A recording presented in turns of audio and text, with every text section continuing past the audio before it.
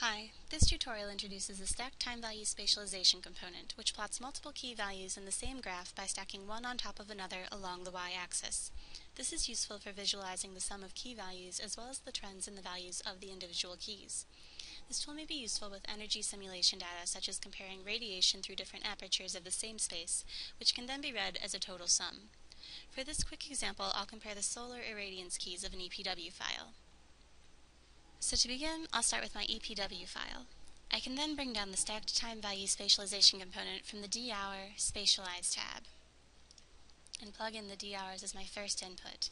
The second input calls for the keys that I would like to map, and I'll begin with the direct normal irradiance, plugging it into a panel.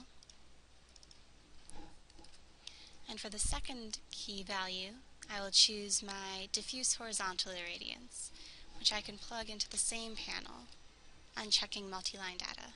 And now that we have this list of keys, we will see a new, somewhat dense plot appear. So we can make this plot more legible by adjusting the rest of our inputs. The scale is the scale of the y-axis and defaults from 0 to the maximum key value. However, we can change this to something more standard using a panel to say 0 to 1000. And plugging that in, we'll see the plot adjust. We're also able to change the location of the plot in space so that it can be better aligned with adjacent plots. To do this, we can right-click and set the base plane location to wherever we would like. We're able to adjust the proportions of our plot using the dimensions input, and for this we'll need to use the domain squared component under the Maths tab. So I'm just going to copy this panel to create a couple inputs for our U range, which I'll set to be 0 to 200 for the x-axis, and our V range to be 0 to 1 for the y-axis. Once we have this hooked up, we should see something appear that's a bit more legible. And so to further understand our outputs, I'm going to call them out more individually, a set of points and rectangular regions.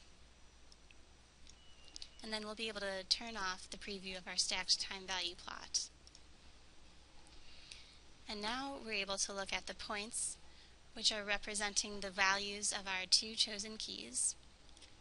The first is plotted our direct normal irradiance, and the second is plotted above it, which is our diffuse horizontal irradiance. The rectangular regions are plotting from these key value points to our base points, which reside along the x-axis.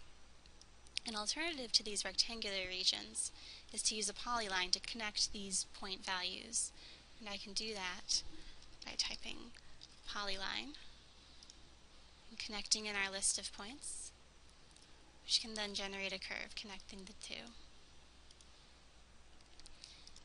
And with this alternative output, we wrap up the stacked time value spatialization.